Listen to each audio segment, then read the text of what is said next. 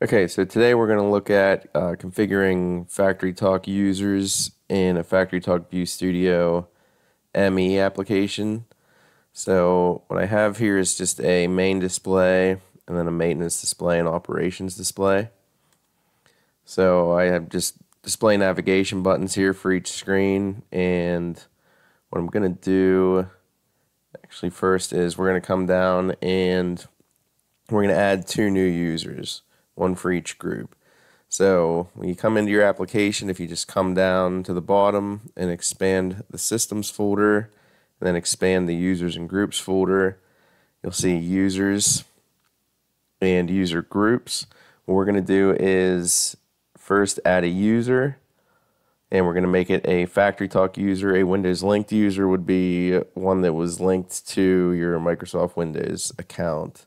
But we're just going to concentrate on FactoryTalk user. So we're going to come in here, username, the first one we're going to make, mate, and you can add in a full name, description, email. None of that's required though. I'm just going to make a username and a password. Just make it 1, 2, 3, 4. And then there's a few options here. We're not going to check. I'm just going to check password never expires. It doesn't matter for the sake of this video, but I typically check that if I don't want to have to change the password every so often. And then under group membership, currently that's blank for member of. By default, there's an admins user group. I don't want to do that. I'm just going to create a new group under here, select user group, and I'm going to call this group maintenance group. And I'm going to hit OK to that. And then I'm going to select that group to add this user to. Say OK. And there I have a maintenance user. Now the other way to make a group is you can right click on users group and make a user group. I'm going to make the name of this one operations group. And I could add a member here. I don't have my operation user created yet, so I'm just going to hit create new FactoryTalk user. I'm going to make the name of this user operator and just make a password for the operator as well. Say OK. And then I'm going to choose the user for the group that I just created. So two different ways to add a user or a user group. But now I have two users. If I come up to Runtime Security,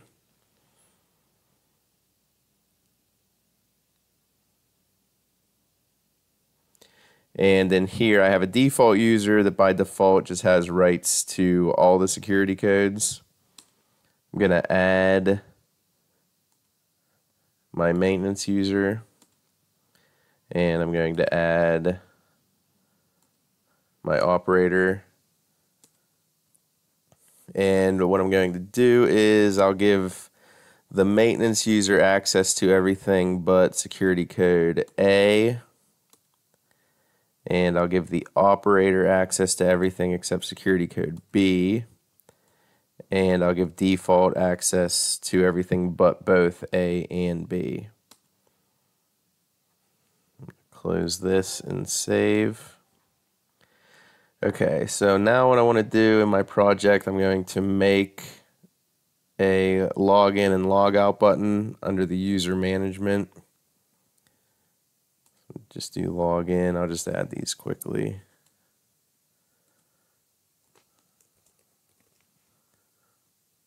Okay. And user management, log out.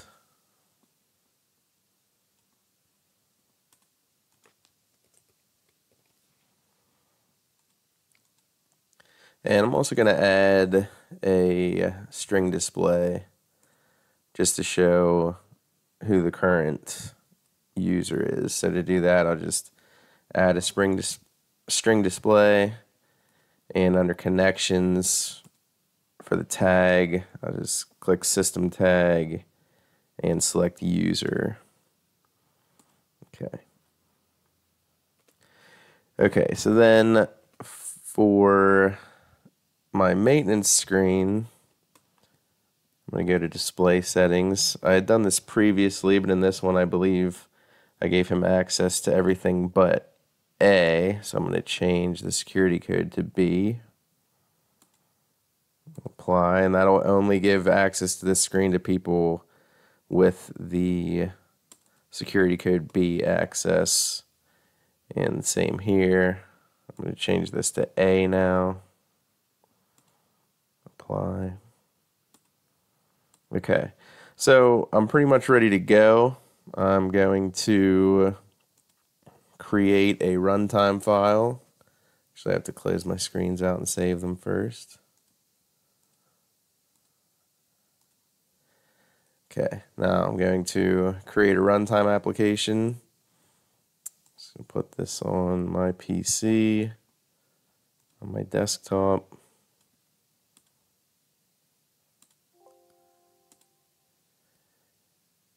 And then once that's created and running, we'll test this out. Okay, so now I have the runtime application running just on my Windows desktop. So I have my default user logged in. If I go to login, I'll pull this into the frame. Just going to log in as my maintenance user. I should see my string display update. And then I can access my maintenance screen. Access is denied to the operation screen, which is good. That's how I configured.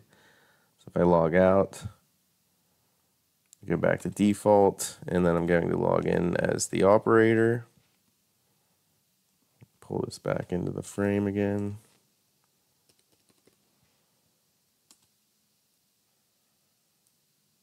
So now I'm logged in as the operator. I can access the operation screen.